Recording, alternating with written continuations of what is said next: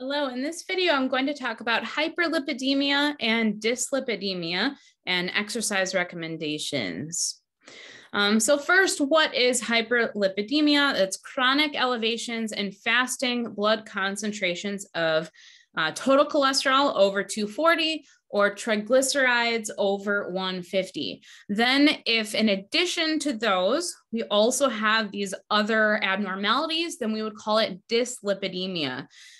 So that would be LDLs over 100, HDLs under 45 or under 55 for 45 for men, 55 for women, and then total cholesterol to HDL ratio of more than 5. So it's hyperlipidemia with high total cholesterol and high triglycerides, and dyslipidemia with those two qualities, but also the LDL, HDL, and ratio of cholesterol to HDLs being abnormal. So cholesterol is a type of sterol, so that's a type of fat, and it is vital and important in the body. So cholesterol has a lot of really critical functions, including helping to transport different types of fat throughout the body. It's an important part of our cell membranes. It's critical for production of lipid-based hormones. So that would be like testosterone, estrogen, progesterone, calcitriol, the list goes on, but it's important for fat-based hormones. It's important for digestion and absorption of different types of fats and fat-soluble nutrients that are absorbed with those fats. So like vitamins A, D, E, and K, and then certain minerals in certain forms are better absorbed with fat. And then HDLs also help to remove the cholesterol left behind by LDLs from the walls of arteries. So the HDLs are good because they clean up after the mess that the LDLs leave behind.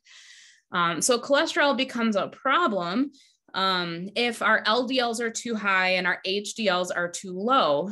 So the LDL cholesterol can form plaque on the arteries if there isn't enough HDLs, if there aren't enough HDLs to clean up after the LDLs.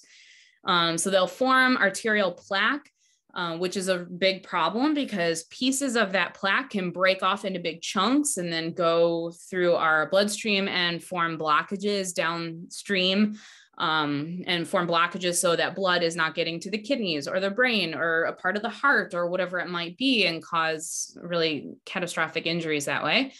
And plaque can also kind of leak, like break off a little bit, like little pieces leaking, which can cause blockages in other parts of the system and can cause inflammation. So treatment for high cholesterol or hyperlipidemia, dyslipidemia, regular physical activity is vital. It's, of course, very important. Cardiovascular exercise, especially. Eating a heart-healthy diet. So there's a lot of debate about what type of diet is best for your blood lipid profile. So that is very much debated, but usually a low-fat diet is what most recommend, or like a Mediterranean diet.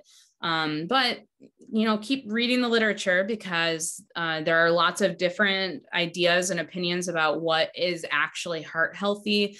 So it's good to keep up on the research in that area.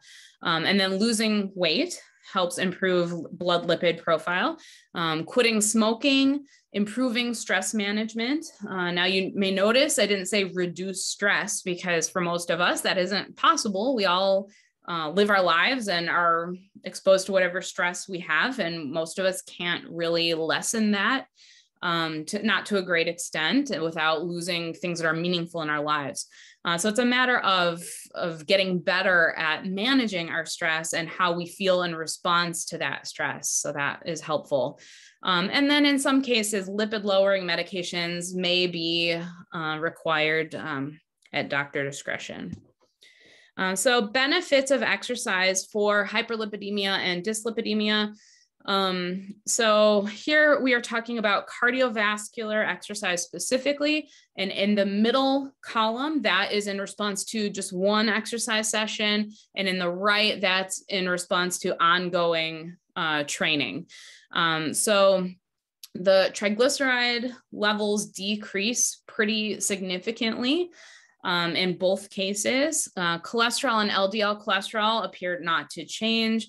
Small dense LDL cholesterol particles, it's not very clear.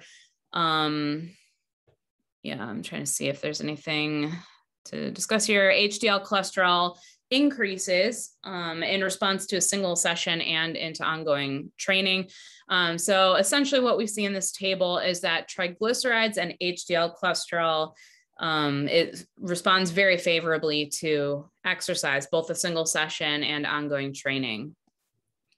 Okay, so exercise recommendations to improve blood lipid profile are similar to what we've seen in these other conditions and in healthy adults. So activity should be daily, and you want to accumulate at least 150 minutes a week or more, as much as possible. Cardio, especially in hyperlipidemia and dyslipidemia, cardio is the priority. It's what's going to have the greatest effect. So you want to aim for at least 150 minutes of cardio and maybe even up to 300 minutes. And that would be for moderate intensity, or you can go with fewer minutes, 75 to 150 with vigorous activity or some combination of the two. And then aim to burn at least 1,000 calories a week through cardio. And you could be doing cardio up to 7 days a week, but make sure that you're fluctuating in intensity so that you avoid overtraining. And then resistance exercise and flexibility training, just follow standard guidelines for healthy adults unless there are comorbidities present that need to be considered, but you can do the typical 2 to 4 days a week, really, standard rep range, standard duration, and so on. All right, thank you so much for watching, and I'll see you in the next video.